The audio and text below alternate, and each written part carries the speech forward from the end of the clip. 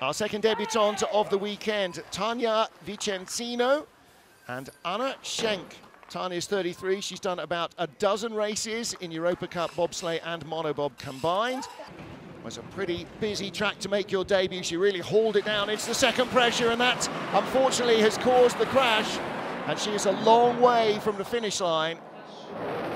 Corner 16, she was worried that she was rising too high too early. But they do cross the line if they are fit and healthy. She really hauled it down off the second pressure. She knew she was in trouble. She's trying to keep it low now to get a decent exit. But the problem is centrifugal force is now pushing the sled away from where she's driving it. It rises on the exit. And then the weight of the bodies just continue that rolling motion.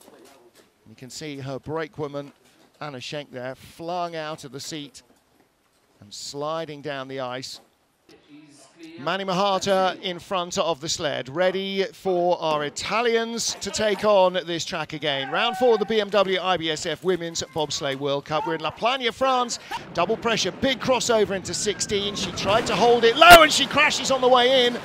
Rolls over again. She rolled off the corner previously, but this time she pulled it right down in the first pressure.